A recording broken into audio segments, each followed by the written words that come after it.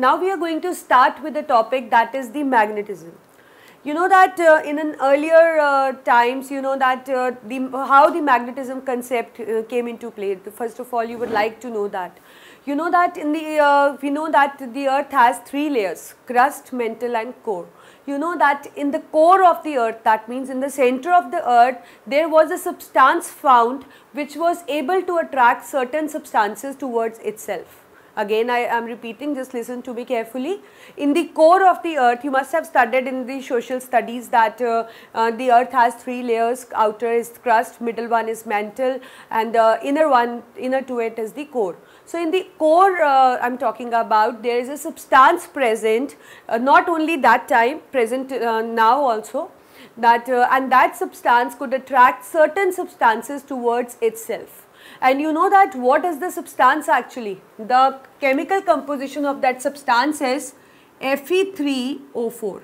The chemical composition of that substance is called as Fe3O4. And if we talk about its common name, it is called as lodestone. It is called as lodestone. And it has a chemical name also as magnetite. As magnetite. So in the core of the earth, there is you can say that there is a substance which could attract certain substances toward itself, and that is called as lodestone. From here the you can say that concept of magnetism came into play. So it was called as it was present naturally in the nature, so therefore it is called as natural magnet. It is called as natural magnet. It could attract certain substances towards itself, or you can say it is the reason that we say that everything is going towards the earth, or everything is being attracted by the earth. So that attraction is merely due to this natural magnet, that is the lodestone, which is also called as magnetite. So from here the magnetism came into play, and then there was a the scientists start preparing the artificial magnets or man-made magnets. So I think till now it is clear that what do we mean by magnet? Magnet is a substance which could attract certain substances towards itself. So magnet is a substance which can attract certain substances toward itself. Not all the substances are being attracted by the magnet. The ones which are being attracted by the magnet are called as magnetic substances, and the one which are not being attracted by the magnet, they are called as non-magnetic substances. As you must have come across many substances which can be attracted by a magnet. For example, if I say I have a mixture of iron and sulfur, let's say this is my mixture, this is sulfur powder, right, and in that there is a chips present of iron. Let's say these are the iron chips.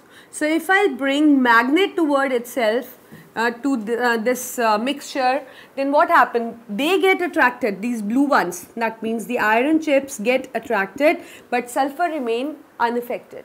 So that means there are certain substances which can be attracted by a magnet like this iron chips, and they are called as magnetic substances, and those which are not being attracted, they are called as non-magnetic substances like sulfur. So if we talk about the mixture of iron and sulfur, iron is magnetic and sulfur is non-magnetic. Right. So this you need to know that not every substance is being attracted by the magnet. There are few substances which a magnet can attract, and there are certain substances which remain unaffected. So this is what is the magnetic and non-magnetic substances. So like with the advancement that a magnet was known, so as I told you that the people start preparing artificial magnet, not all common people, I am talking about the scientists, or they start making a man-made magnets. So artificial magnets were made of different shapes. Out of that, the common one is a bar magnet. Out of that, a common one is a bar magnet.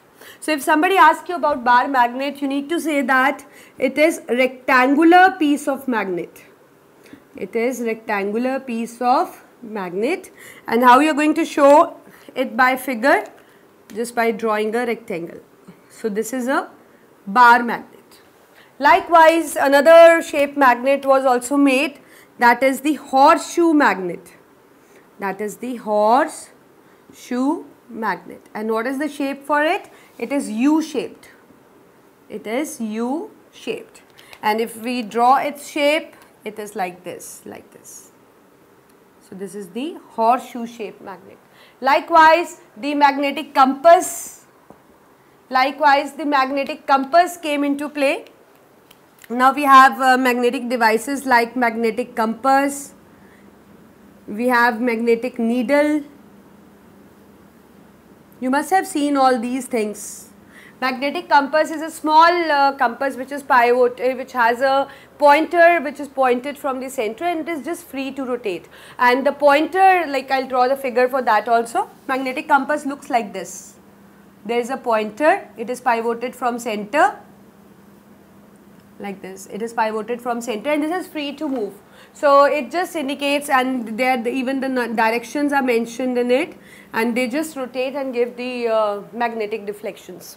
Likewise, we have a magnetic needle. It is like this, again pivoted from center. It is present like this, and even it is free to show the deflection. So these are certain magnetic substances which came into play, and all of them came into play just after the discovery of the lodestone. After the not the discovery is the current discovery is not a correct name, as it was already present in the core, but it was the, you can say, at that time people came to know about it, right? So this is the lodestone which gave rise to a magnetic concept, and from a magnetic concept we just derived artificial magnets, that is the man-made magnets. Now there are certain facts about magnet. There are certain facts about magnet. Now let's see that what are those facts. First fact is that suppose you take a magnet and you just tie a thread with it. So suppose I have a magnet, I just tie a thread, and I just which is, or you can say, a freely suspended magnet. A freely suspended magnet. Suppose this is my magnet. So when I freely suspend it, freely suspend means I am just tying a thread here like this, and this is my thread, let's say. So when this magnet will come at rest, we will see that the same side come at the same time. It means the same side face the same geographic poles.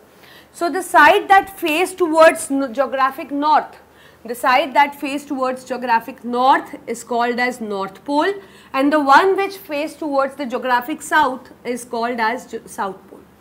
So that means a freely suspended magnet always align in a north-south direction. We say that a freely suspended magnet always align in north-south direction,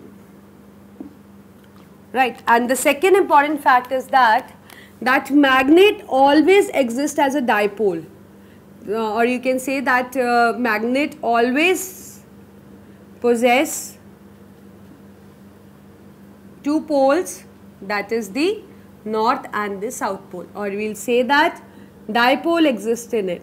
Dipole, di means two. So two poles always exist in a magnet. One is north pole, other is south pole. Likewise, you know that we cannot separate two poles. We cannot separate two poles. So this is the third fact, that two poles can never be separated.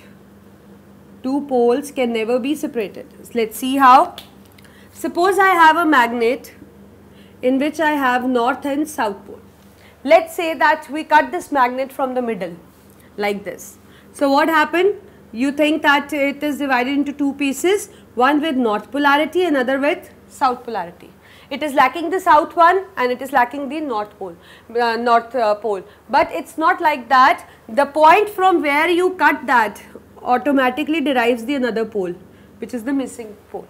Even in a small, even in a very minute piece of magnet, there exists a north pole and a south pole. So that means two poles can never be separated. Two poles can never be separated.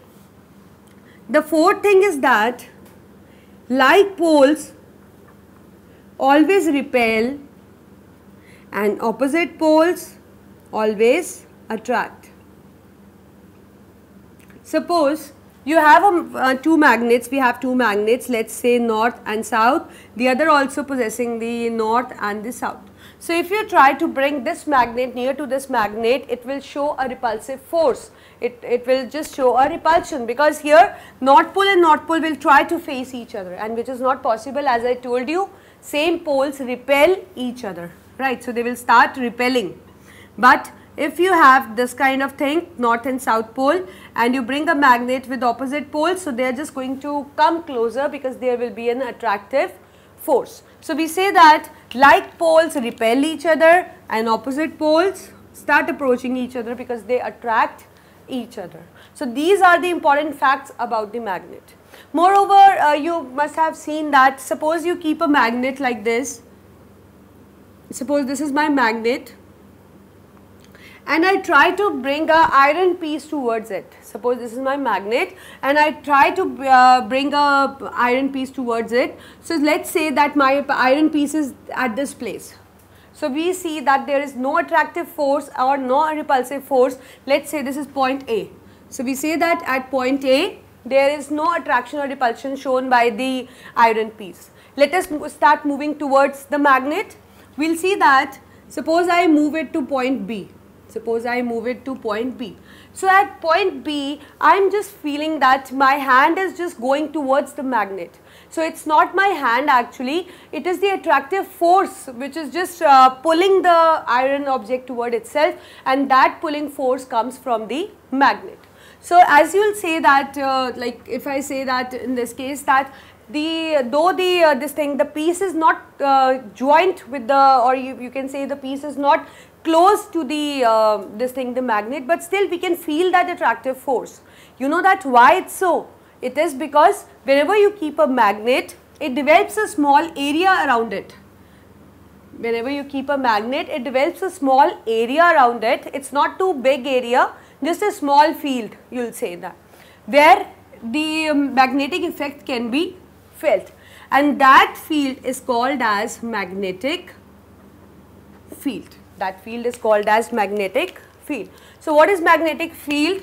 I am just going to write here. Magnetic field is a small area around magnet where its effect can be felt. That effect is not always going to be attractive. Suppose I have magnet and I try to bring another magnet into this field, and the same poles are just facing each other. So when I am not moving that magnet very close to the other given magnet, still that, suppose I take a magnet here and I try to enter that magnet into this field from this side. So as you can see, ouch!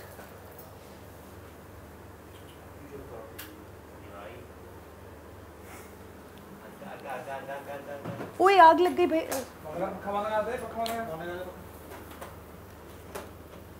ओ भैया आग भी जा आग लगी हुई है किसी से उसको नीचे निकाल लो नीचे कर देना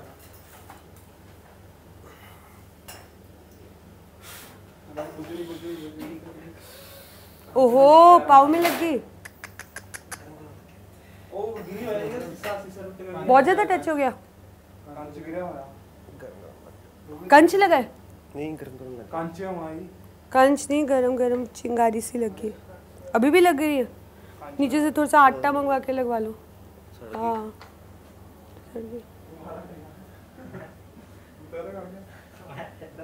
कैमरा बंद कर दिया